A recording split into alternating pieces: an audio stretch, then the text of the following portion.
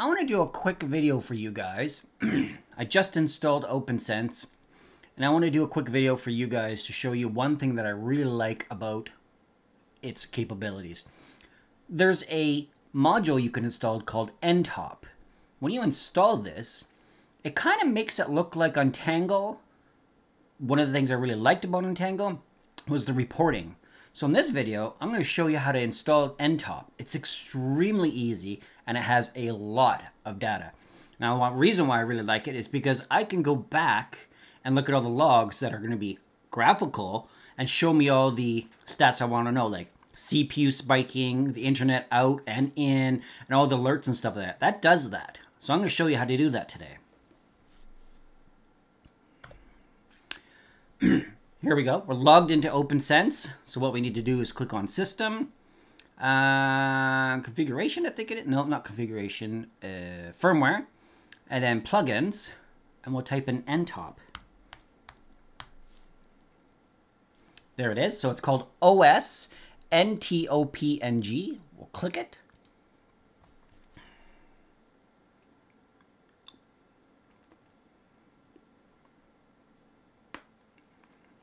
Doesn't take much time. Now, this is the reason, one of the reasons why I installed a 250 gig SSD in my Protectli box, because I want to keep a lot of logs, and these logs will eat up some space. My old box that I have on the R86S was really nice, but it didn't have much storage. That's why this one's perfect, right? More storage for logging. Didn't want to log, wouldn't be a problem. So that piece of software is installed, but there's another piece we have to install. So what we do is we go back to our lobby, click dashboard, let it refresh, or if we want, we can actually refresh the web page. Then we go to services, and we'll see Ntop right here. Now it's not going to work until we install Redis. So what I'm going to do is I'm going to be lazy. I'm going to copy Redis. We're going to go copy. We'll go back to system. I always keep doing this wrong. Firmware, and then we'll go to plugins, and we'll look for this. And there it is, OS Redis. We'll just push plus.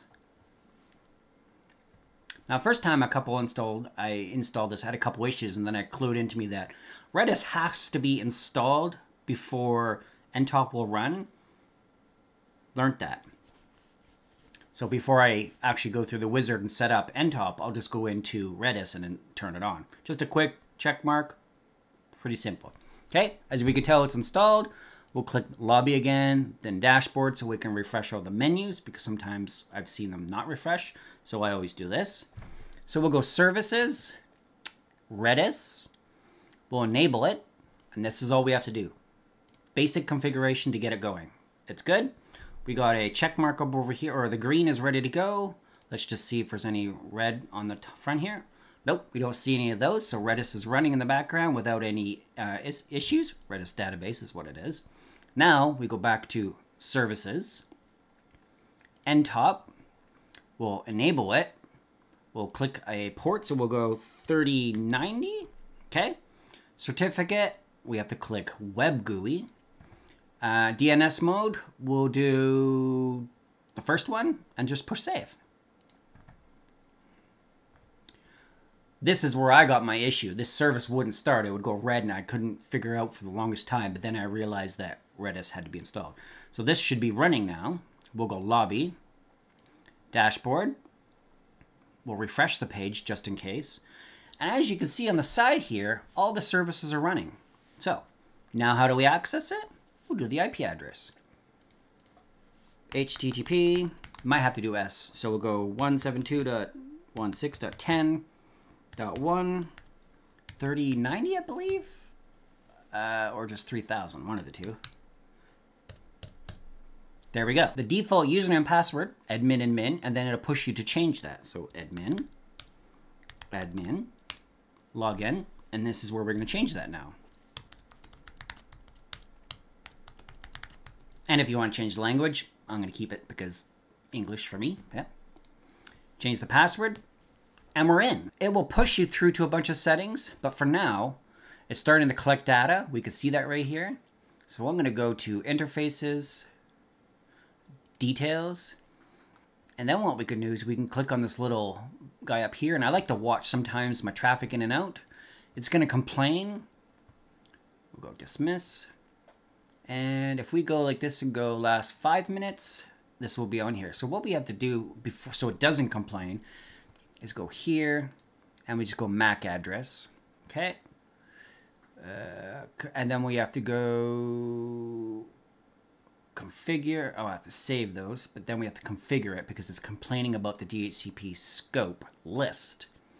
And where was that? Now we have to go back because I can't remember where it puts it. Traffic dashboard. I can't remember where it was because it's not directing me to configure this.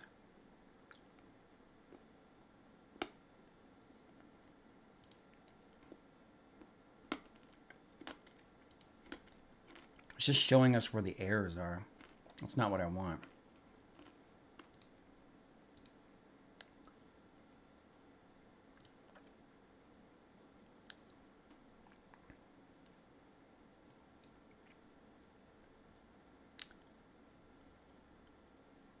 Oh.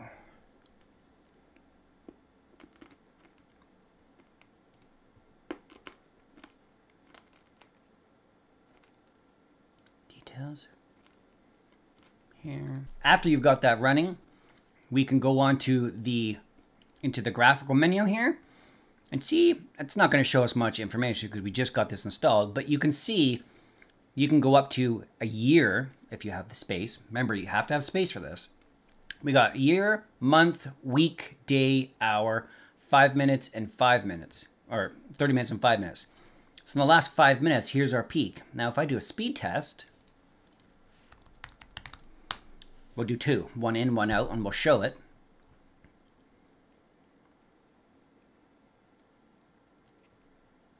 $970, and then we'll refresh or show more. That'll do the down or the upload.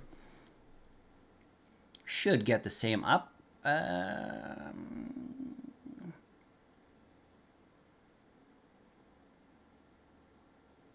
Close, but we can go back and look at our log or our graph. And you can see right here that it did it. So it's showing us our 1 gig, 1.05, 1.05. So it's showing us what it actually does. And this is what I really like because it's good for troubleshooting of what's going on the net. So that's a quick video for you guys, how to install this awesome little feature. And I believe there's a dark theme somewhere. Can't remember where it was. Oh yeah, toggle the dark theme. There we go. Pretty simple. Before you had to do a bunch of other stuff. But look at that. Look at this information we can get from this.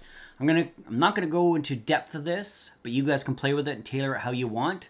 But that's just a quick little video how to do this. So, thanks for liking and subscribing. Make sure you go like and subscribe. And add some comments down there too. And have a great day. See ya.